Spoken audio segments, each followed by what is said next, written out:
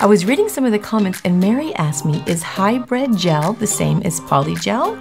We're gonna talk about that while I do hybrid gel on tips. Let's get started.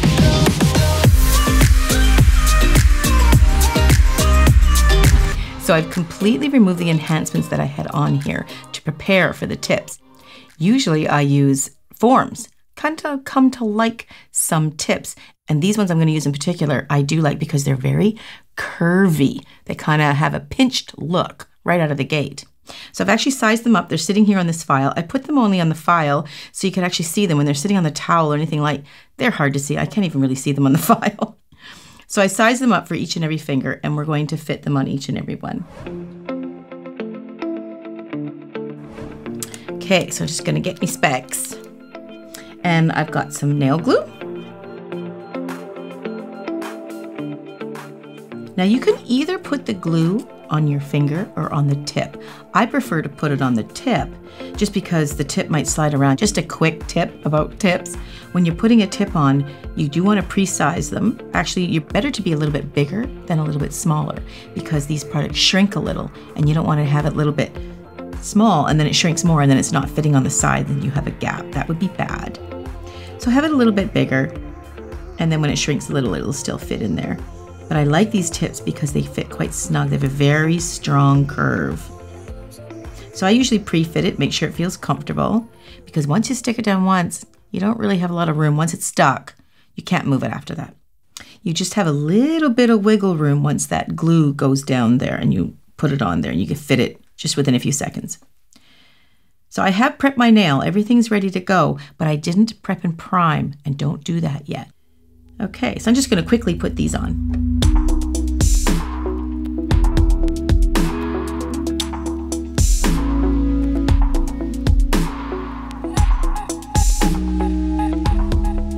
And when you put them on with some pressure. You can actually see the glue seeping around there. And just hold it for a few seconds.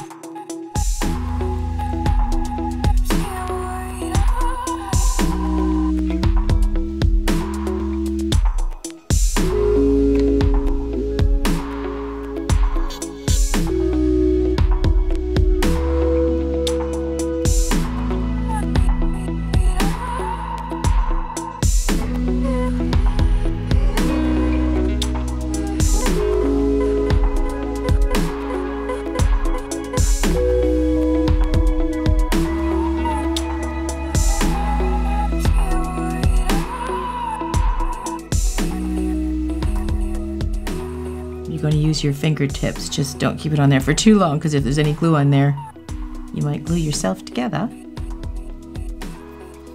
Felt a little resistance. The thumb is not happy. I think I'm going to redo that again.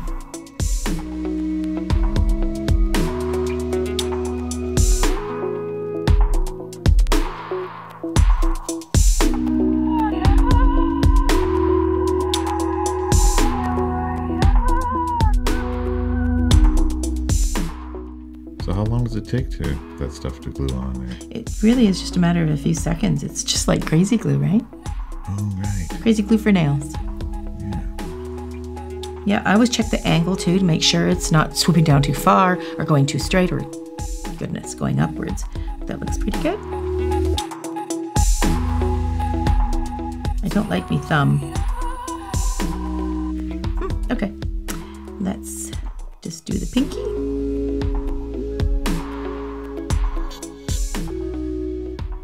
Easy to get too much saturated on a little tiny finger like this.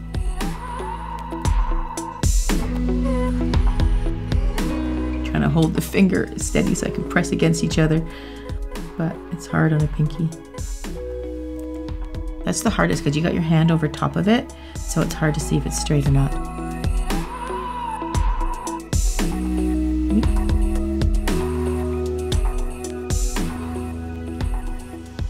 Oh, that looks lovely. I've actually been wearing nails quite short and square for some time, probably 2 months. So I'm kind of craving this long nail, so I'm gonna leave these. I like them.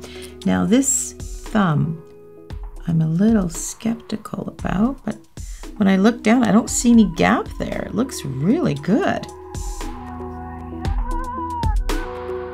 So I'm just gonna tighten up my glue bottle, and the reason why I do that right away is because this stuff can dry really fast.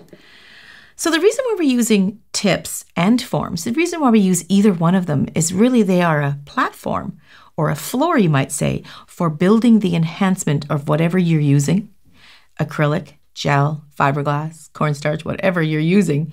We're putting that on top of the form and on top of the tip to create a leverage to build it, right? So in a form, when we put our paper form on it, it's the same as the tip, except the tip we leave there because we've glued it on top of the natural nail. And the form we use as a temporary base to build our nail out, whatever enhancement you're using, we build it out on top of that. Then we take the form away. So essentially the same thing. It says that tips we leave there and forms we take away. So I'm going to put my tip box away. Now I just want to make a quick little note that tips are collected and held in these little compartments, and the numbers coincide with each one. And as the number gets smaller, the tip gets bigger. But don't drop them. I learned the hard way. So Mary had asked the question, what's the difference between hybrid gel and PolyGel? Is it the same? Well, essentially they are, except PolyGel is a brand name.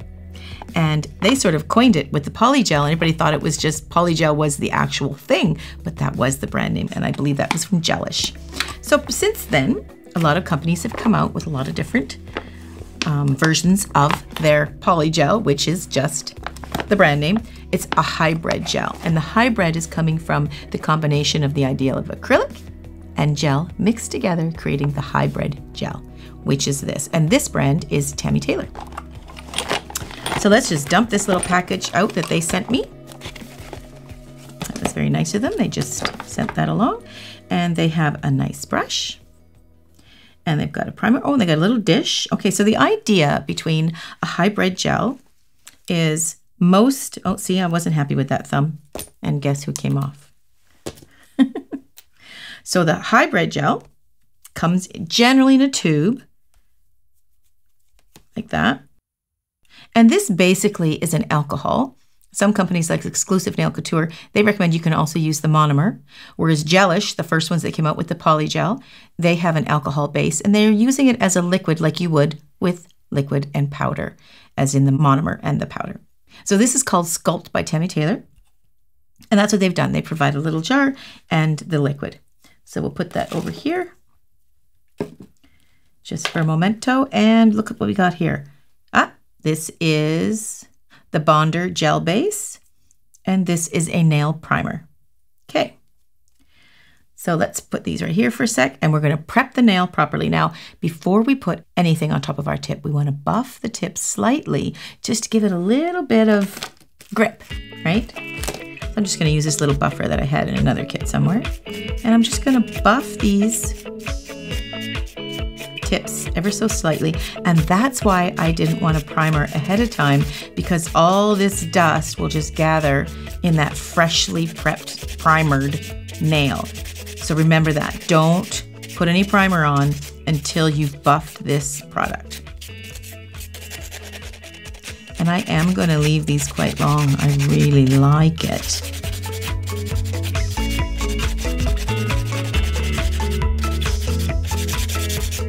So I'm just going to go over each and every one, and while I do that, I'm going to also fix my thumb.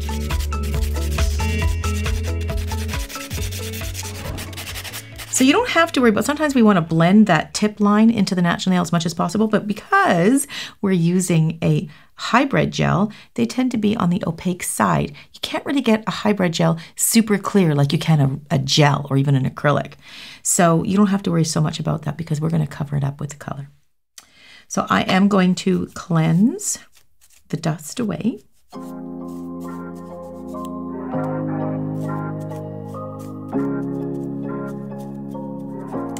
And it's going to want us to put a nail primer on.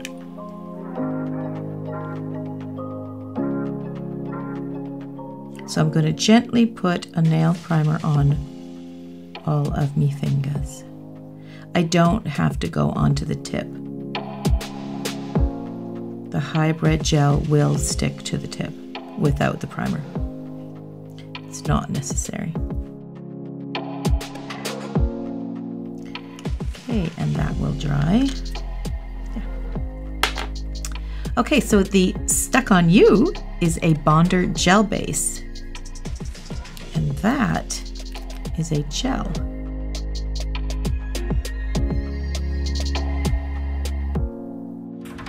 And I am going to paint on the entire thing.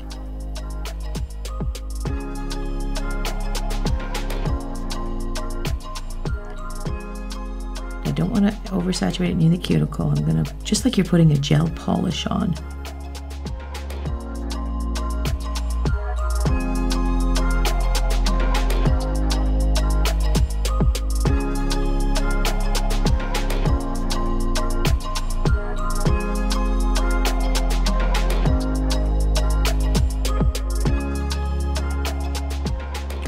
Okay, I'm going to get that into me light, full strength, and I'm going to do that. I believe the bottle had said you do want to follow the manufacturer's instructions. If it gets a little warm, pull it out a little bit, and then just stick it back in. It should be fine. And this, we want to nuke it for about 45 seconds, and it's 2 minutes in a UV. This is an LED and a UV actually.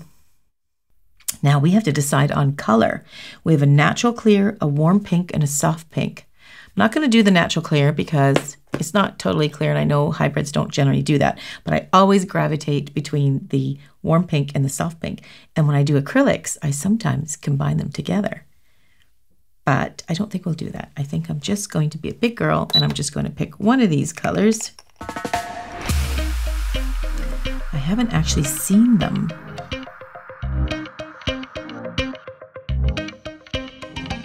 It's very pretty.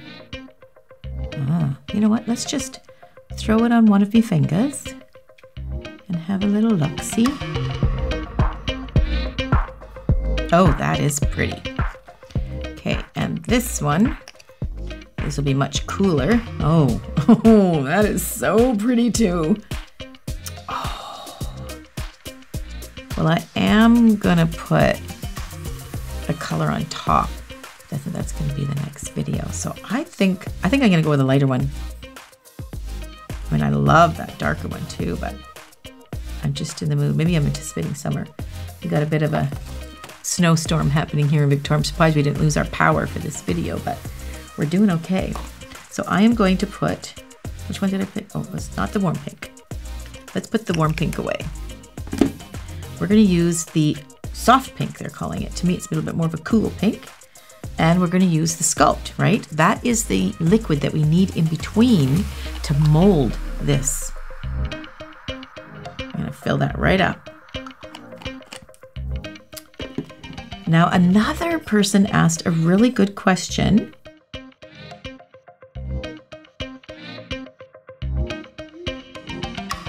Is hybrid gel easier to work with than acrylic when you're learning? Well, in my personal opinion and my professional opinion, yes, absolutely.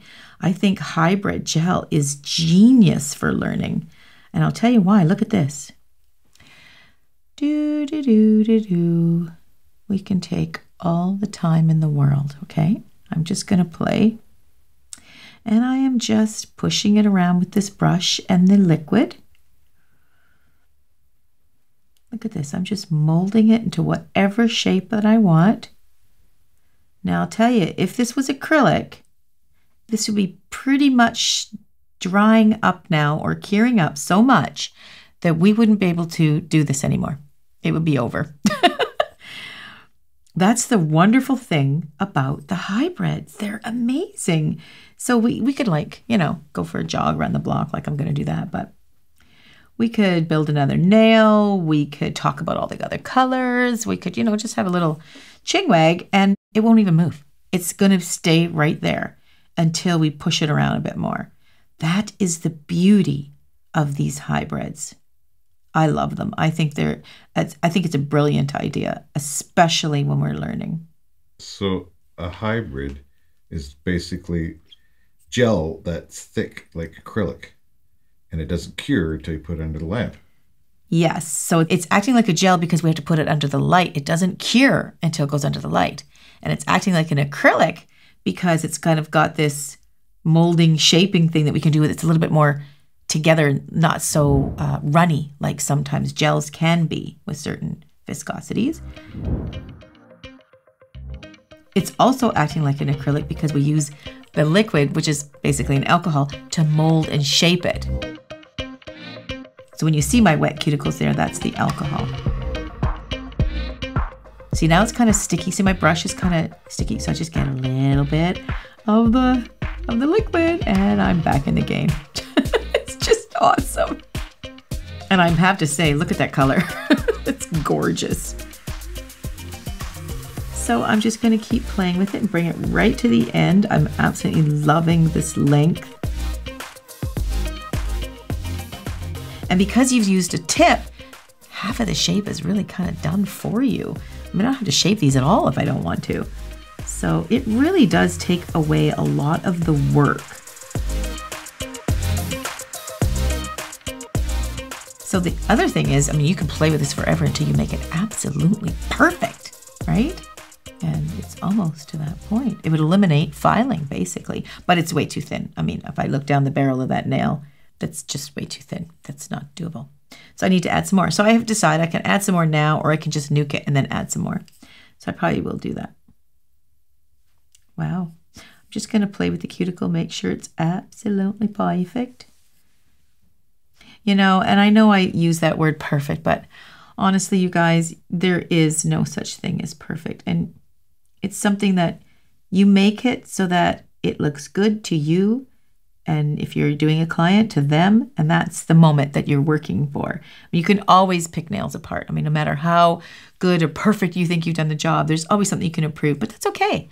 It's totally okay. It's art and it's an expression, right? Okay. I think I'll just go on and add some more to the other ones, and then I'll nuke the whole thing all together, and then I'll just add where I need to for structure and whatnot.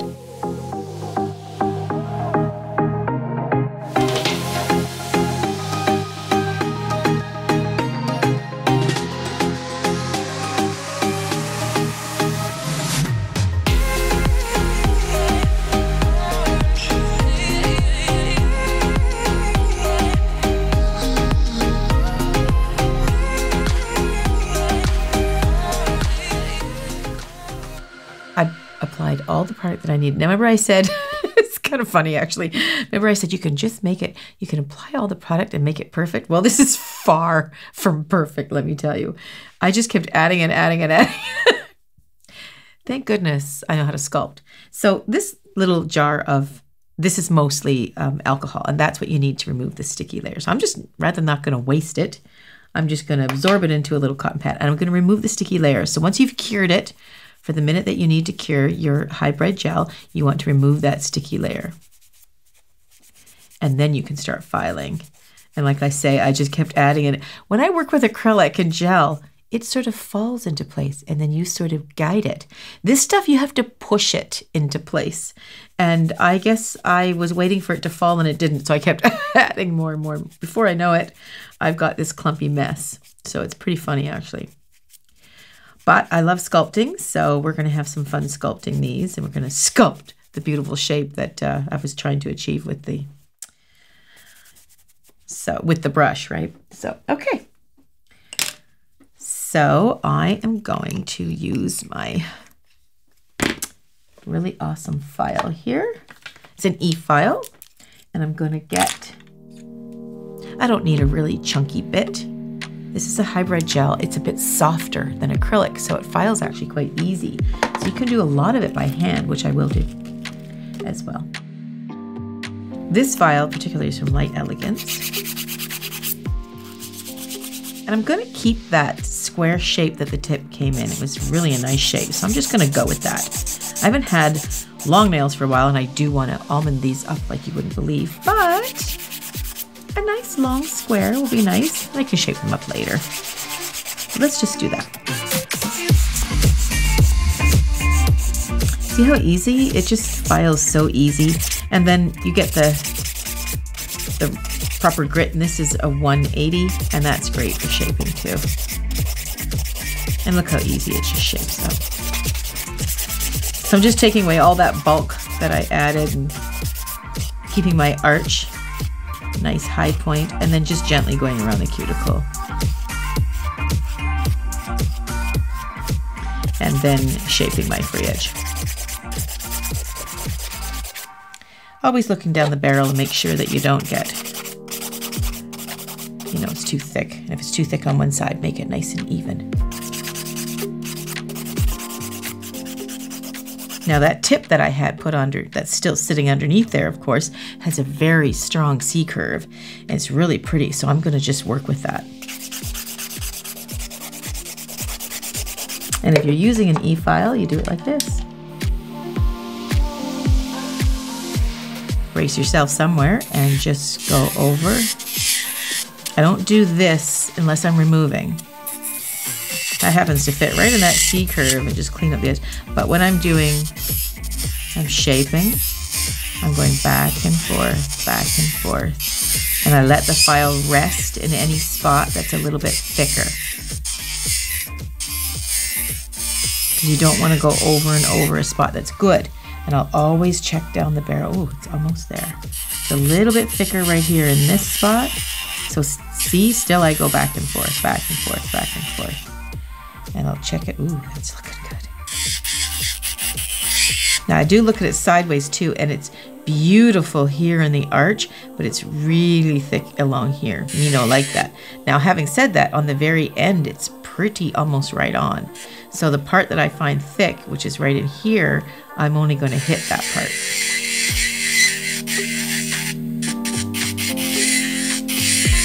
So I'm not actually hitting this part, and I'm not hitting this part. I'm actually just hitting right in here. That's what I find very thick. And when I say very, we're talking very, very tiny amount. But it's just enough that me no likey. It's looking good. So then I'll just kind of look it all the way around, and once I'm happy with it, then I'll move on to the other one. And then I'll finish this one if you want. But then I'll shape up this one, just make sure that it's nice and smooth under the side. That's underside, right underneath. And right under this side. And always coming directly out from the sides of your thumb. That's looking good. Okay. Once I'm happy with that, I'll go and do that with every single finger. I love the sculpting part. In fact, if you like sculpting, I do teach classes here in Canada, in Victoria, BC. You can check my website for all that information. Okay, well, I'm very happy with that now. So now I'm going to just clean off all the dust. This is an alcohol-based cleanser. And then I'm going to put the top coat on.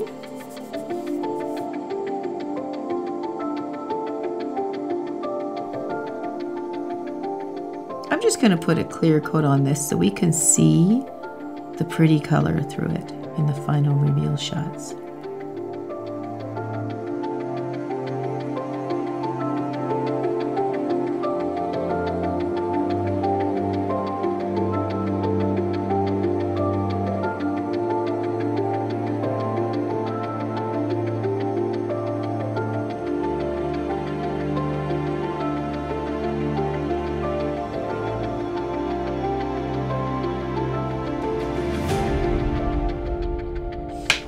Beautiful, just glides on.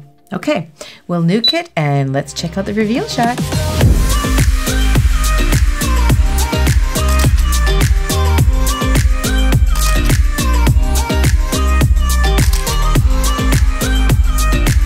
A little bit of oil. And thank you to Mary and Kathleen for those great comments. Very good questions, and I get quite often about the hybrid and the PolyGel. Thanks so much for joining me, and I'll catch you guys in the next video.